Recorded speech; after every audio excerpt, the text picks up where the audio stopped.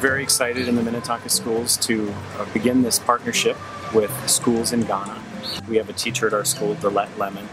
Delette's brother, Delore, was installed as a chief in an African village, and we then worked with the Minnetonka High School, the Rotary Interact Club, which is the high school branch of the local Rotary Club.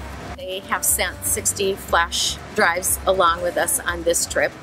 Clear Springs had a book drive. We had 47 boxes. It's 3,000 to 4,000 books.